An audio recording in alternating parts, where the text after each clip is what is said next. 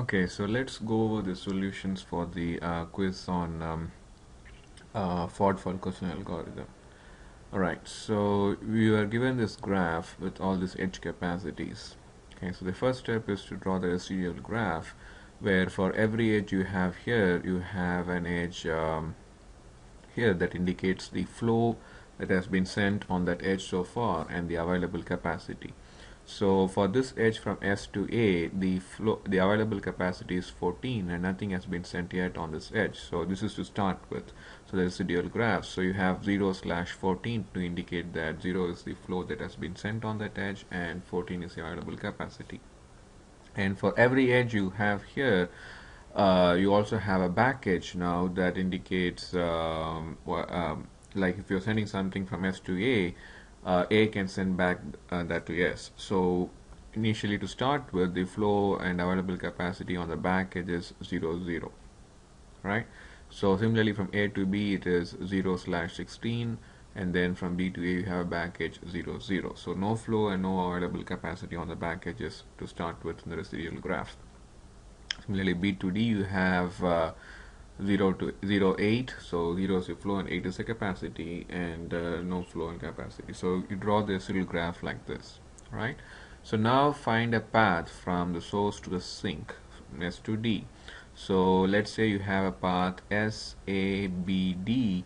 So the path has an available capacity on this edge you have 14, this edge you have 16, and this edge you have 8.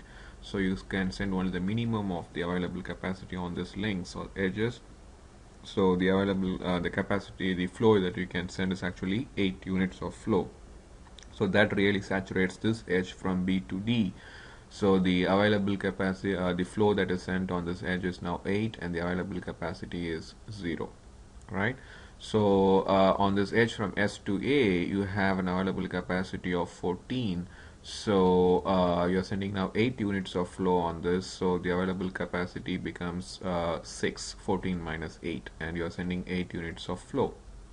And now on the back edges, since you're sending 8 units of flow so far from S to A, the back edge flow is actually the opposite of sign of what you have sent, so it is -8. So that's the convention. So when you're sending something positive flow from S to A, the reverse on the back edge, there's a negative flow of -8. Okay, and then since you're sending something from S to A of 8 units of flow, the capacity on the reverse edge increases from 0 to 8.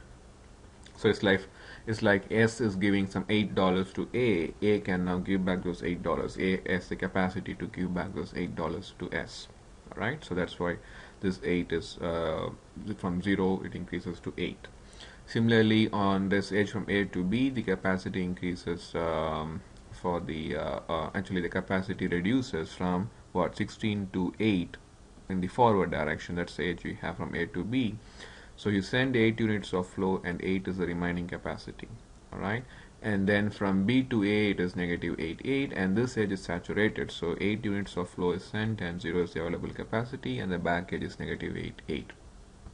Alright, now in the second graph you can find a path. Okay, so on this graph you have to find a new path, right? So you can send from S, C, E, D, and the available capacity on this path is 10 on this edge, 8 on this edge, and 17 on this edge. So again you can send only 8 units of flow, which saturates this edge, right? So C to E is saturated, so the flow is 8 and the available capacity is 0, and the back edge is -8. On this edge from S to C, the flow is now 0 plus 8, 8, and the available capacity is 10 minus 8, which is 2, and the back edge is now -8, 8. On this edge it is 8/9. You are sending 8 units of flow, so it increases to from 0 to 8, and then the available capacity decreases from 17 to 9. 17 minus 8 is 9, and the back edge is -8, 8, right? So let's move on. Now on this graph you have to find another path. So the other path I'm going to use is, now you go through, let me see, you can go through now from S to A to E, and you cannot go this way, because if you go from E to B, you cannot go from B to D. This edge is saturated, so you have to go from E directly to D. So you have 6 units available on this edge, you have 9 units available on this edge, and 9 units available on this edge. So you could send actually 6 units of flow, a minimum of 6, 9 and 9. So that comes out to be 6, right? So you can send 6 more units of flow, so that is 8 plus 6 is 14. That saturates this edge, and the back edge is negative 14, 14, and 6 units of flow on this, and that reduces it to 3, and negative 6, 6 on this, and then on this edge it is 6 units of flow is sent, so this reduces from 9 to 3, and 8 to 8 from 8 you send 6 units of flow, so it is 14, so 14 slash 3 and negative 14, 14. So this is now the augmenting path. So each path you use is to send a positive flow is an augmenting path. Now let's see if there's anything else available on this, any other augmenting path on this residual graph. Now, so this edge is saturated, so you cannot go from S to A. So let's see, from S to C you could go here, but this edge is saturated, but you can go from C to B here, right? Now I have seen people stopping with this graph thinking there's no more path available, because when you go from C to B you cannot go from B to D. But there's a catch here. You see there is this back edge with a positive available capacity. So what you could do is you could go from S to C, C to B, and then go from B to A on this back edge with a positive available capacity. So then from A you can now go to E with because this edge has capacity 3, and then from E you can now go to D on this edge of capacity 3. So all you have to find is actually this is an error. Okay, so this is the path. So S to C, right, C to B, and then B to A, and then A to E, and then E to D. So it's a long path, but that is feasible because each edge has positive capacity. 2 is the available capacity on this edge from S to C. C to B is how much? 12 units of flow, that's fine. B to A is 8 units of flow capacity available. Then A to E is 3 units of capacity, and E to D is 3 units of capacity. So the minimum is 2, 12, 8, 3, 3. So the minimum among this is 2, right?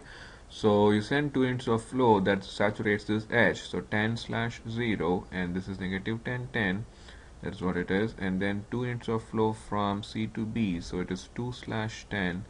And negative 2, 2. So now this is where it is. From B to A, you are sending 2 units of flow from B to A. So the flow on this, actually it is going to be negative 8 plus 2. You are sending a positive flow. So negative 8 plus 2 is negative 6. And the available capacity reduces from 8 to 6. 8 minus 2 is 6. So on the reverse direction, you see here you're sending a positive flow of 2 from B to A. So you have to subtract flow from what? Negative 2, right? So 8 minus 2 is going to be 6. And now this is actually like B is giving 2 units of flow from to A, right? So the capacity on this edge from A to B increases by 2. So this would be then 10. So again, you're sending 2 units of flow from B to A, so it's a positive flow of 2 units from B to A. So every time you send a positive flow, you increase your flow on the edge. So that's what we did here. From S to C, we sent 2 units of flow. We increased this by from 8 to 10. 8 plus 2 is 10. Similarly, it was 0 before, and 0 plus 2 was 2. Similarly, it was negative 8 here. From B to A, you increase by 2. Negative 8 plus 2 is going to be negative 6. And when you send a positive flow on that edge, you decrease the capacity by how much you're sending. So you're sending 2 units of flow. So from B to A, you're decreasing the capacity from 8 to 6. 8 minus 2 is 6. Now in the opposite direction, from A to B, you are going to reduce the flow because you're sending a positive flow from B to A. So from A to B, it's going to be 8 minus 2, which is a 6.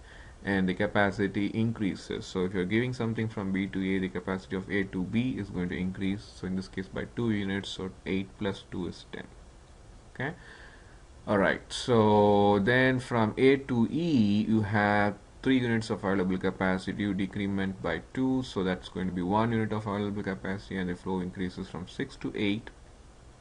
And then from E to D, it's going to be 2 units of flow, so capacity decreases from 3 to 1, and then 14 plus 2 is going to be 16. And the back edges are like this. Alright, so now let's see if you have a path here. You cannot, because this edge from S to A is saturated and this edge from S to C is saturated, so that's it, right?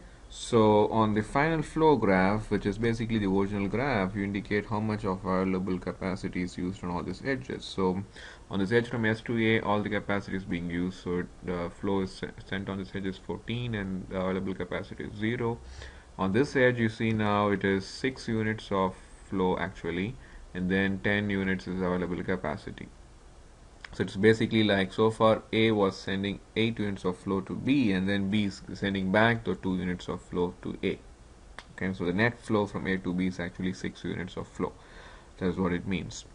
Alright, and 10 is available capacity, and then from A to E it's going to be 8 units of flow, 1, and then everything is from the last residual graph. Now if okay, so it should be clear. From C to B it is 2/10, and C to E 8/0, because 8 units of flow has been sent and 0 is available capacity. And E to D is 60 units of flow and 1 unit of available capacity, right?